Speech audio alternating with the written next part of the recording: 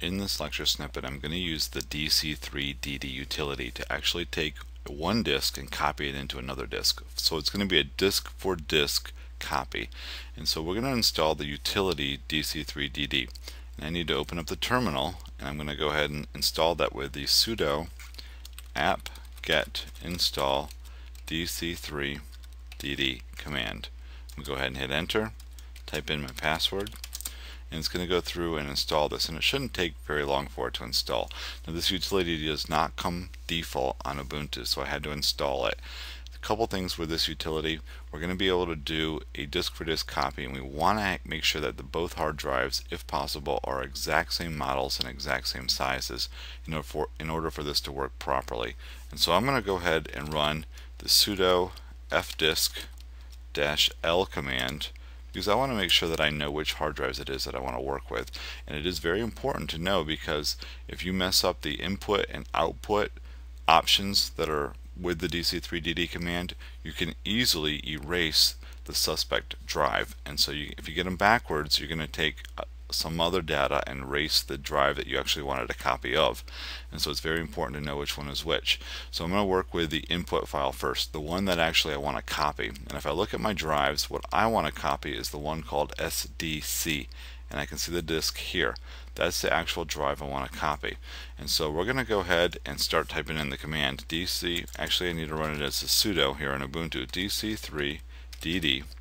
And I'm going to do the first option, which is the input file, if equals /dev/sdc. So this is important. This is the one that I want a copy of. Now the second option is the output file. So I'm going to say of equals, and I need to look to see where this is going to be copied to. And in this case, I want to copy it to the device SDA. And you can see here the formatting of both of these drives, SDC and SDA, are not the same. This one was actually formatted as a volume, and so I do not necessarily need to worry about reformatting and repartitioning this drive. When we're all said and done, we're going to have an exact duplicate of the drive we have here, SDC. So the output file is going to be /dev/SDA, and it's going to erase over the entire hard drive. It's going to copy all of C and put it all in A. And I'm going to go ahead and hit enter. And depending on how large of hard drives you have, as well as the computer performance you have, it may take a while for this to actually copy over. So you can see it's running through now. It's going to take probably 10 to 15 minutes for the 60 gig to go through and have an exact copy. So I'll pause the video and come back when it's done. Alright, so now the actual command is finished, and you can see here for the output of dc3dd. And so if I highlight it here for you, you can see everything that we've got. There we go. Since that was the location of where I typed in the command right here, and you can see all the output down below. You can see when it started, you can see basically the input file, the output file. You can see how many sectors were actually copied over. You can see that there were basically how many sectors were going in. There were 0 bad sectors and how many sectors came out, and the time that it actually completed. So all of this information is put out for us, or displayed for us here in the standard output.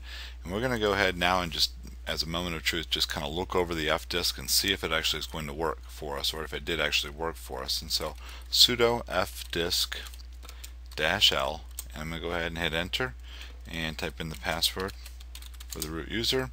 And if we take a quick look under there it is, SDA. You can see there that that drive looks pretty close. In fact, it looks exactly the same as what we would see for SDC. So this is using the dc3dd command to make an exact duplicate of one hard drive over to another hard drive.